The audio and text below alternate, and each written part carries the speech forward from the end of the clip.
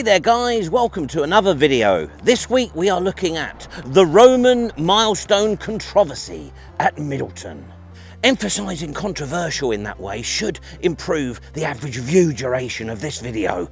Here it is, and it's a fine example of a 1st century Roman milestone erected in the reign of Agricola.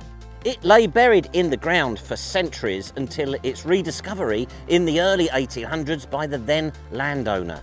And he very carefully and very rightly had it re-erected on that spot. And there it stood until 2014. And cows then knocked it over. And the experts decided that the safest thing to do, health and safety no doubt, was to erect it here in the churchyard, off of its line. Now I say to you, why could it not have been left, re-erected, where it belongs? If the stone had a voice, I'm sure it would be saying, I should be up there, not stood here in this graveyard, for crying out loud.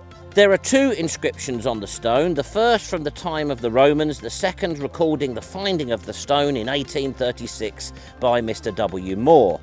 Now fortunately I can read Roman inscriptions, so I can tell you that that says Milla Passum Lii, or 53 Roman miles. That's about 49 modern day miles. Well, I hope you've enjoyed this week's video guys, and a Happy New Year to you all.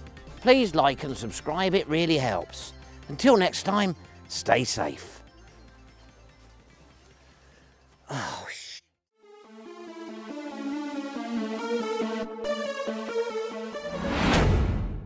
Who was the Romans' favourite pop star and occasional presenter of the Roman One show? Roman Keating.